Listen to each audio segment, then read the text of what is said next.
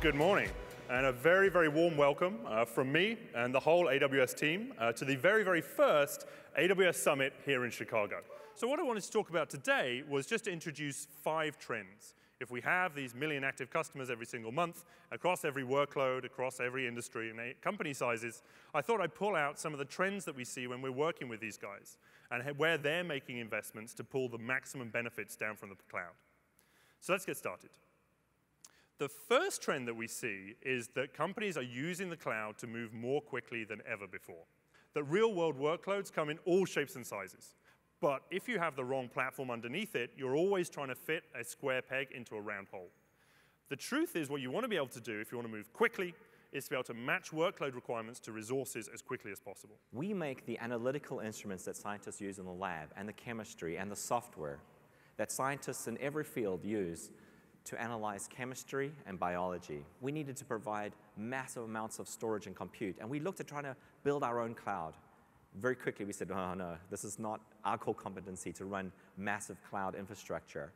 And so that's why we turned to AWS. We were able to get the cloud infrastructure up and ready in a record amount of time at a much lower cost than we could do it ourselves. I want to move on to our second trend, which is that customers are able to use the cloud to establish and maintain a laser-like focus on their core competencies. The challenge of relational databases is they're really expensive. And they're very, very difficult to administer if you want to deliver them at scale. You want to deliver them in a highly scalable way. They're very challenging to build out and add more data to over time, and it's very, very difficult to switch. In fact, people often jest that you are basically dating your programming language, but you're married to your database vendor. Instacart was founded 3 years ago to provide same-day delivery from the local grocery stores you already use and love. And when I say same day, I mean in as fast as 12 minutes. It's pretty impressive. Why Amazon Web Services in the first place? Well, it turns out managing a production database is really, really hard. It's incredibly difficult. We use Postgres. Postgres is amazing, but Postgres does not come out of the box configured production ready. This is a hard problem for a small fledgling startup engineering team to solve. So in November of 2013, when Amazon announced Postgres RDS, we turned right to it and tried it out. Out of the box, it comes configured for streaming replication, backups, resizing, production monitoring, alerting, reporting, security. All of these are really hard problems for a startup to solve, and Amazon provided an API to provide us with this production solution. It was amazing. Another trend that we're seeing is that customers are building more and more apps without servers. So I wanted to show you a quick example from a company called AdRoll. AdRoll are a advertising targeting company. They've experienced fantastic growth. So they use Kinesis and DynamoDB and AWS Lambda to continually replicate their environment from DynamoDB across the different AWS regions. So that when a customer in Singapore requests an ad, then they get the lowest latency experience. So they're able to take those 600,000 files a day, and they process it directly with AWS Lambda.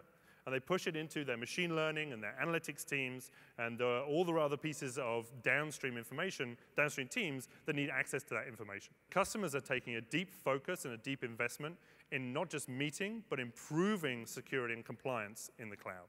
My name's Eric Geiger. I'm the Managing Director of IT Operations to the Federal Home Loan Bank. And we're not a startup. Today, we're a $70 billion wholesale bank. For us, we actually did the same thing we did with the rest of our controls. We took all of our security controls and we mapped them back to the available services that Amazon had. It looked like Amazon, in fact, was going to be reliable, and it was going to be secure, and that we'd be OK to move forward with real production workloads. AlertLogic is a security-as-a-service provider, currently with more than 3,300 business customers subscribing to our suite of SaaS security products. So I'm very excited to announce today AlertLogic's newest product. It's called Cloud Insight, and it remains true to the core principles of our business, which is to provide deep security insight, intelligent remediation, and continuous protection to AWS customers. But on the cloud, customers are able to put data to work more efficiently than ever before. And so we were very happy a couple of weeks ago to be able to bring Spark as a first-class citizen onto the Amazon Elastic MapReduce platform. This allows you to take advantage of all those performance enhancements of Spark, of the programming model of Spark to gain better agility when you're working with your data. And so in March, we announced the Amazon Machine Learning Service.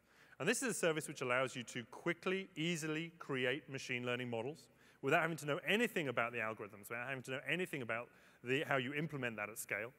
We have built directly into the AWS Web Management Console a set of visualization and optimization tools, which allows you, again, without any prior knowledge and with some very simple interactive controls, to be able to go in, dive into your data, and fine-tune your models without having to know all about how to do that at the algorithmic level. So there really hasn't been a better time to build. Never been a better time to build your business. There's never been a better time to build your application. And that's what I wish for all of you today. That you're able to go build, and you're able to take some time today to dive deep into these services and learn a little bit more. And with that, I'd like to thank you very much for your attention. Thank you.